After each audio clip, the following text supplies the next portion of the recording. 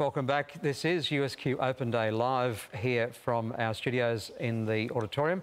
Make sure you come across and catch up with us. We've had a host of our students with us and they'll be back very soon as we take a short break for them. Don't forget we are live through phoenixradio.com.au and also on Switch 1197 AM and on their digital service. But it's a real pleasure to have join us live from Perth in Western Australia, one of our alumni. It's none other than Caitlyn Gribbin. And Caitlyn, welcome to our USQ Open Day. And of course, as being one of our alumni, it's fantastic to have you join us and we appreciate you taking time. As an ABC journalist too, and working there, can you tell us though, firstly, what year were you studying here at USQ? Yeah, so I first came to USQ in 2007 and finished up my studies probably closer to 2010 because during my final year of uni was when I actually got my first job with the ABC. So I followed a path, I guess, that lots of students at USQ do, where they maybe do a bit of on-campus study and then also use the external study option. And I think both of them were really good options for me. And so in terms of then following your career path, what was the first step for you once you left USQ and getting to the ABC? Yeah, well, I was really lucky that my first full-time job was with the ABC.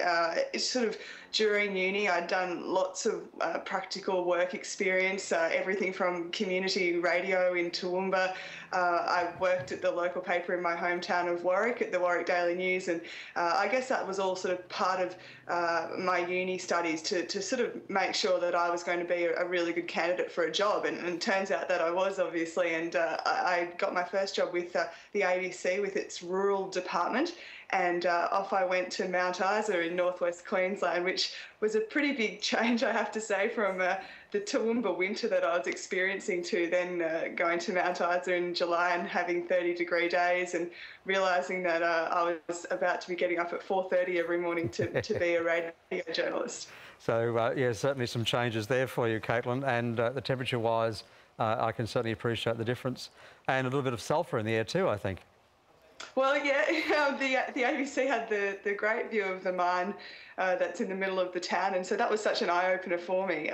But certainly, you know, getting that job was always my dream, was to be able to finish uni, or in my case, nearly finish uni, and be an attractive enough employee for a big organisation like the ABC. And I certainly do put a lot of that down to my time at USQ and the help and the guidance that I was given there. So, Caitlyn, what are you doing now currently? What's your role involved there in Western Australia? Yeah, so since I sort of went to Mount Isa, I'm now in my 5th job with the ABC. I'm working for a new unit within ABC News, which is called the National Reporting Team. And it's been going for about 18 months or so. And the idea of the National Reporting Team is to produce investigative journalism, original stories. So really it's a dream come true for a journalist to be given time to work on longer form stories. And then what we do is, when we find those stories and we've done the investigation, we then produce them across all platforms. And I think that that's really the future of the media, is that you can't just be a print journalist or a TV journalist or a radio journalist. They now ask you to be all of those things. And so when I file a story, it will often run on the National 7:30 program or Lateline. It will run on radio current affairs, on TV news, on radio news, and online, of course, which is such a growing platform for journalists and I think for anyone who's consuming the media. And so that's my role. I'm based in Perth as the National Reporting Team journalist. I work with a producer who, you know, together we try and dig up stories that maybe people would rather we didn't find.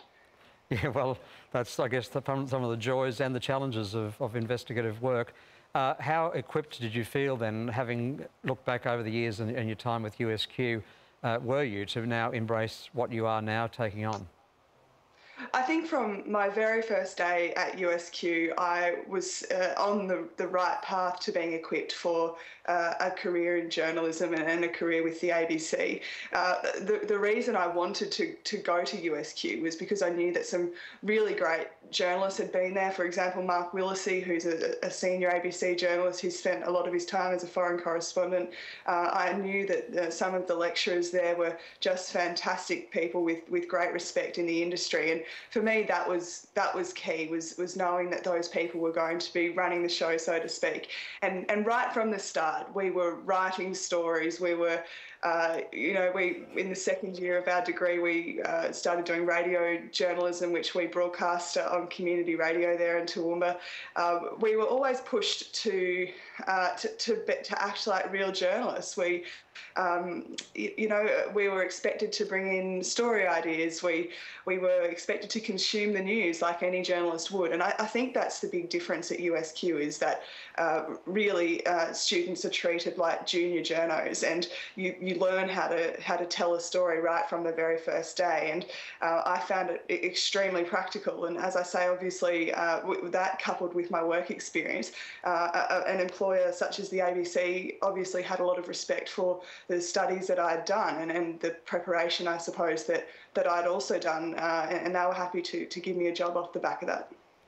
That's fantastic. Caitlyn, congratulations too on the awards you've taken out, and certainly for this new role. It's a very exciting one for you, and we're just delighted you could take some time out on your morning, our lunchtime, to be part of our open day today. Thanks so much, Caitlyn. Thanks for having me. Caitlyn Gribbin, they're joining us, one of our alumni from USQ, doing journalism at that time in the Toowoomba campus.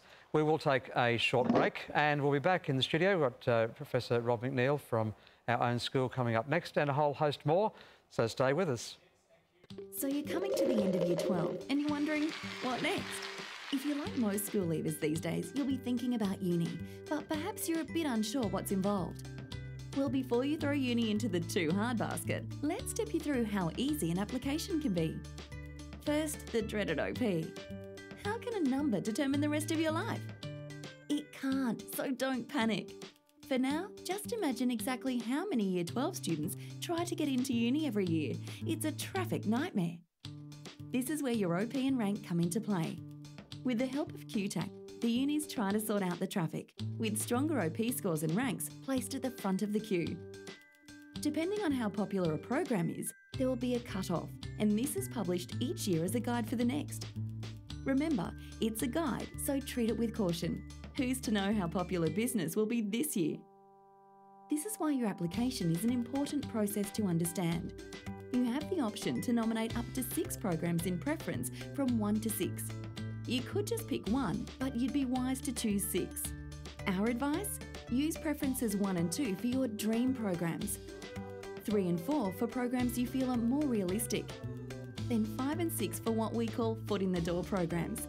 That is to say, once you're at uni, it's always possible to change the direction of your studies. So once you've sent off your application, it's time to cross your fingers and toes. You'll find out if you're accepted in one of 3 offer rounds, but if not, remember that where there's a will, there's a way. Even if you didn't get an OP or finish Year 12 for that matter, uni is still an option for you. Uni can be for everyone. It's a way to get ahead in life and secure your future. So give it a go. And remember, there's no such thing as a silly question. Ask away. And make sure you do talk to us right here at USQ. And Eliza, it's like magical chairs here, isn't it? Yes, a little bit like you that. You go to an ad break and you don't know what's going to happen.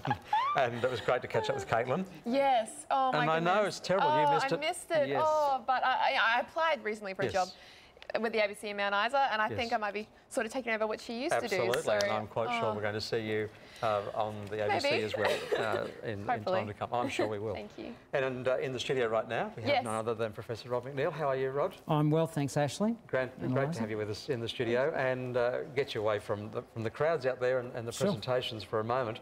Yep. In terms, though, of the creative arts and the whole School of Arts and Communication itself, big changes, but very exciting changes as we move into 2015. Absolutely. I think the exciting thing, particularly for Springfield, is the new film, television, radio program that we'll be developing here that really is the best of what we were doing with applied media, but with the addition of the creative aspects of computer-mediated art, animation, and all of that sort of thing. It's really all of USQ's capacity in the applied media space being brought together in the one degree. So that's, I think, a very exciting development for us. Absolutely. Absolutely.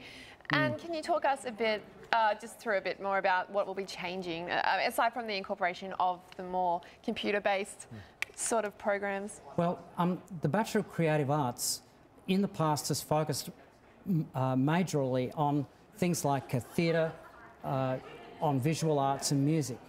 And I think bringing the FTR area into the creative arts mix means that our capacity to be able to deliver quality music education, quality theatre education, quality visual arts education is now added into the mix of what we can do with transferring that information with television, with media, with documentary films and so on. I think it's really joining the strengths we have at USQ in one really quite exciting program.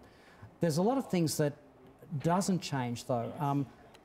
At USQ we've had over 40 years experience in delivering theatre and music education, for instance. So what we're doing in this space is grounded in a lot of real experience in the creative arts. We've absolutely created practitioners for many years that are working right throughout Australia.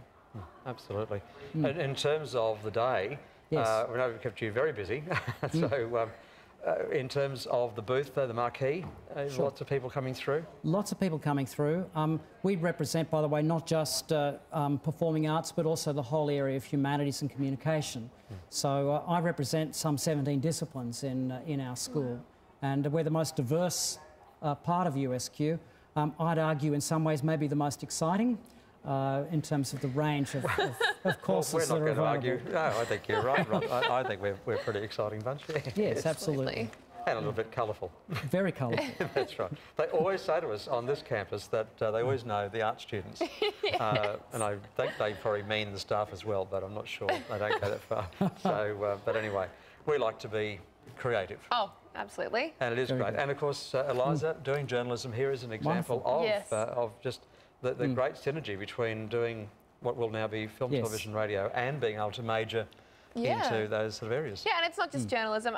There's marketing, education, theatre. Sure. Will that really be affected by the change? I don't think so. It really depends on what students want to do with their degree.